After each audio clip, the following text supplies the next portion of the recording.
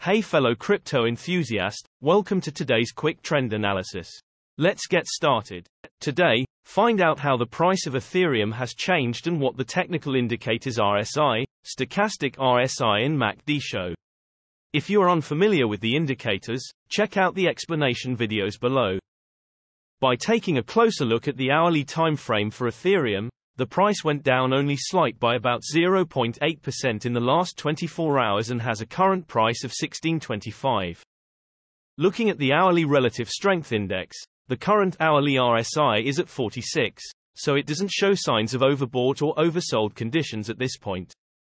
Jumping to the hourly stochastic RSI, the stochastic RSI currently shows no overbought or oversold conditions, but the %K line is over the %D line, which means the current trend is to the upside.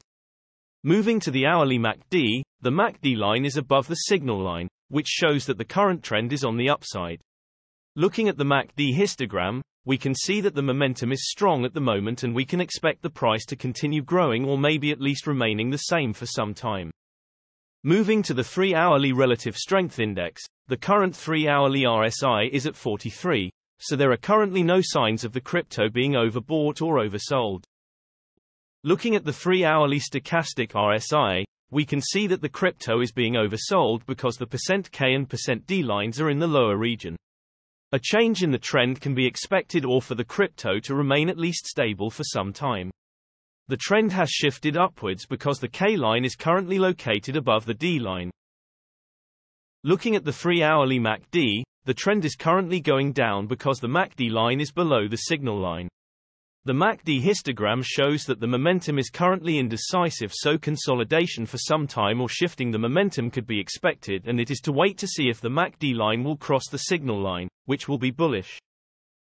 Generally, the bigger time frames have a bigger impact on the price, so please keep that in mind when we show different time frames showing contrasting indicators. Also, the shorter time frames are only representative for the short-term trading.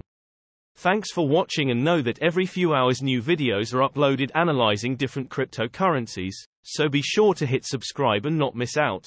If you have any questions, leave a comment below and we'll get back to you ASAP. Also, keep in mind that you should make your own investment decisions, as cryptocurrency trading is very risky and these daily videos only an overview of trends and are a purely technical analysis without considering the fundamentals. See you next time.